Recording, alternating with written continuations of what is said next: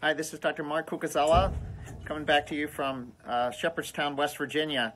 It was a great pleasure to be on ADAPT Live a few months ago, talking about some of the initiatives we're doing here in our community, in our hospital. And today we're going to focus mostly on how to start a sugar-free hospital. Some of y'all are healthcare workers out there, others just concerned citizens, and I think you can get involved in your own local healthcare system.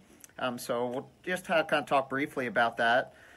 So a little background on where I work and where I live. So I'm in a state called West Virginia, which is the #1 state for obesity and diabetes in the United States. We have about a 15 to 16% rate of diabetes in adults, and that's just what's detected. And our obesity rate now is hovering near 40%.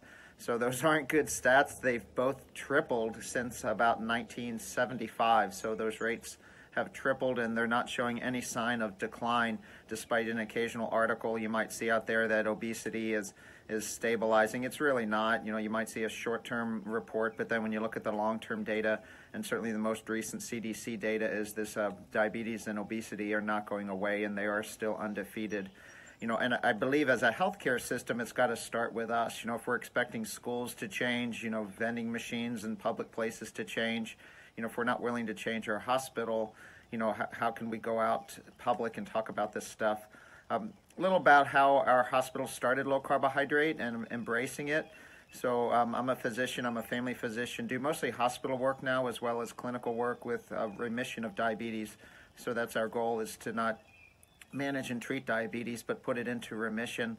So about 6 years ago, we started in my hospital with nursing education that yes, you can reduce carbohydrates for diabetics on their hospital trays, and you don't need to give them sliding scale insulin. The standard ADA hospital meal is about 60 grams carb per meal, including snacks in between of about 15-gram carbs. And many of you out there know what that would do to you. If you're a diabetic, we would need to cover you with a lot of insulin. That's called a sliding scale. So the science was starting to come out then that, okay, there is another way. We had Dr. Westman's work, that he was doing low carbohydrates, and certainly historical work of diabetes showed that the proper diet for a diabetic was not carbohydrates. And then, the whole saturated fat fear and food pyramid came in. So we lost a lot of our knowledge from back in the 1950s and 60s.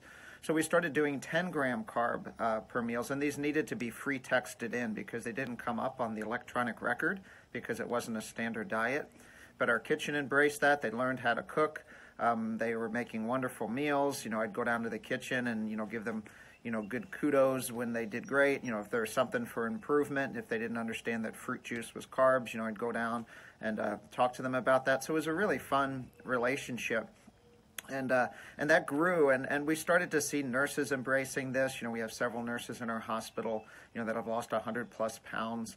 Nurses taking this home to staff members, to family members and other staff in the hospital. We're doing this and putting diabetes in remission, A1Cs going down, medications going down. This started to get a little more public. We started to have community groups in West Virginia teaching this at a larger scale in the community. The hospital really started to embrace this, which the residents were teaching it, medical students learning it, and it was fun, to admit a patient who was on 200, 400 units of insulin and show them that if we don't feed them the same stuff, they can not take the medicines. And they're like, wow, no one told me that. And they can, leave the hospital on maybe 20 or 40 units and then have a gradual plan to taper off. This led to us opening a clinic just this year. It's called the West Virginia University Center for Metabolic Health and Diabetes. So I'm allowed within West Virginia University now to educate on well-formulated ketogenic and low-carbohydrate diets. So, we're trying to teach people how to do this well. There's still a fear in the medical community that, oh, this is dangerous, this is extreme, no one can sustain that, but that's not true. I just published a paper with colleagues, about 1,500 patients around the world. The majority of them had been on this over a year, and 30% had been on it 2 years. And the diabetes numbers were just fascinating, just seeing diabetes go away as well as medication. So that's 1,500 people who have sustained it. So maybe that's 1,500 anecdotes. So this led to, a friendly conversation with my hospital administration probably about a year ago. let's try to make some larger change in the hospital and kind of be a candle in the darkness, so to speak, within our state. I'm a 24-bed hospital, and sometimes it's easier to move a small rock than a big rock. If I went to a 500-bed hospital and tried to get rid of all the sugar drinks, that might not happen. And unless I really had a lot of rapport or I own the place, it probably wouldn't happen. So we started, some committee meetings, with our lead nurses, pharmacist, our dietitian, our dean, who really embraced this. Dr. Emma Eggleston is a endocrinologist, and she was all on board. Our CFO, CEOs, they were all on board. So we started to make a strategic plan. And the strategic plan was to push this out as a very positive thing, not that we're taking people's rights away. Make people proud that they are the change and they're a spark in the change. So we started to draft some documents, and there's one healthcare system that I have a lot of thanks to. It's Geisinger Health in Pennsylvania. So it took them 10 years to get this initiative, a sugar-free beverage initiative, through their hospital, and they shared some really great resources and experiences with me of trying to get that into their health system. And they went whole system-wide. I think they've got 400 clinics and 6 hospitals, so they went all in January 1st. So they kind of set and they didn't really have any negative feedback from this. So it was good to hear that, even in a large system, no negative feedback, maybe a little bit here and there, but in essence, it's going. So we drafted some press releases, education materials, how we're going to share this out over email to all the staff prior, so you're part of the change, educating them on what sugar drinks are doing to the body, explain to them why we're doing this. And so what actually we're doing at West Virginia University Jefferson Medical Center, so we've removed sugar-sweetened beverages from pretty much all aspects of the hospital. This includes patient trays. So used to be you could just order, sodas or, sweet drinks, large juices. For whatever reason, that's just part of the tray. Even diabetic trays would show up with Cokes, and there would always be tons of sodas just laying around the floor, Gatorade, which staff would, be drinking and using, just for their own needs. So we got rid of those. We also got rid of the vending machines down near the ER in the cafeteria. The vending machines, all used to cover or carry all the sugar-sweetened drinks. So we got rid of that. We got rid of all the fountain drinks. So for visitors, there's no sugar-sweetened beverages available for the visitors. So we covered everything, patients, staff, and visitors. Now, there are some unique medical needs, whereas my dog's scratching back there. So if a patient is post-surgical, gut starting to recover and wants some sips of a sugar drink just to get some calorie in them, so sure, that's fine. You have a child recovering from appendicitis, that's fine.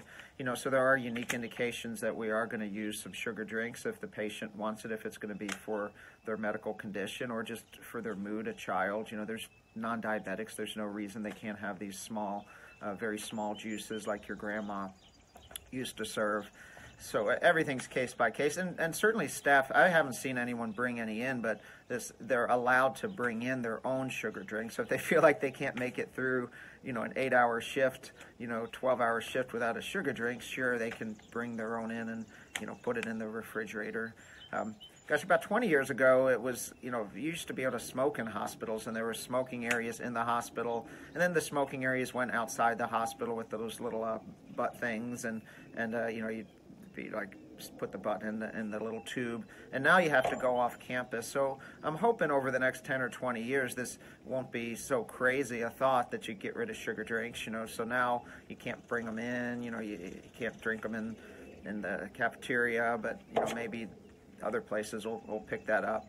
So it's been about a month since we started this, and it's been great. I've most of the questions are, why aren't we eliminating the artificially sweetened drinks, so that's actually a good question to have, that people are like, let's do more, but, you have to do incremental change. So to take everything away, we want to make this positive and make people feel really good about what they're doing and be the change. And we don't want to make people angry or we're taking their rights away. So ultimately, I think, diet sodas might go away, but right now it's getting rid of all the sugar drinks is our first priority. And we also, there's unique issues with this too when you're working with an institution like a hospital, because there's contracts with vendors. You know, we're required to have these certain products, so we had to make some unique negotiations with our vendor, which was Coke, and they were willing to work with us. You know, our local vendor for Coke came, he showed us all these products that didn't have sugar, these new products. So not that I'm a fan of Coke vendors, but you know, you got to deal with what you have, and I couldn't get rid of Coke as a vendor of our hospital. It's a contract. So they worked really well with us to get mostly the waters in there, and there's some new products that are using not the aspartame type of sweeteners, they're some more the stevia sweeteners. So it's incremental change, and Coke was willing to work with us, and even my hospital administration agreed. So there was a little bit of fear, gosh, we're going to lose revenue. And then we all kind of looked at each other and said, well, you know, that is kind of silly to think that, you know, a hospital creating revenue off of sugar drinks is something that is a goal, but, you know, it is real. You know, I mean, hospitals, we're a critical access hospital, so we operate on a razor-thin margin. So we got a clause in our legal contract to say, okay, if we do lose revenue from this, you know, we're not going to shut it down. So, but I believe it'll probably end up being revenue neutral, you know, going forward.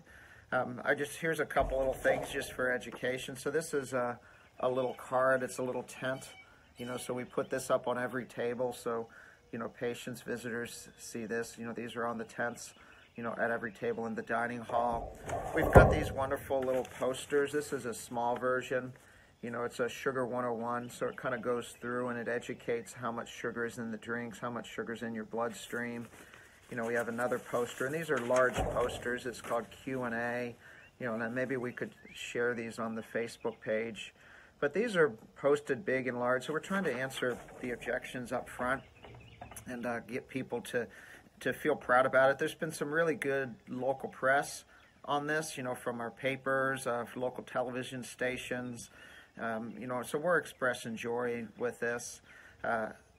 Next steps, you know, so people, you know, these are the great emails to get. So, gosh, what are you going to do next, you know, whether in our hospital or in the larger system? So I work for West Virginia University, so we're like a small, you know, satellite around the big mothership, so to speak. So our main hospital in Morgantown probably has, gosh, 500 or 600 beds, you know, 40 outpatient clinics, you know, massive, kind of like Geisinger, huge institution. And we also have a larger hospital within our local region called Berkeley Medical Center. So we're test running this here, you know, get feedback, see how people are doing, and then go to the next hospital. So our next step would be our hospital, Berkeley Medical Center, which is about 150 bed hospital, you know, go into there. And then go into the larger main campus hospital in Morgantown, which is the large tertiary care referral center. We have support from our dean, Clay Marsh. So Clay actually is a colleague and friend of Gary Taubes. Clay is our main campus dean, and we actually brought Gary, with Clay's blessing, to West Virginia last year for a continuing medical education event.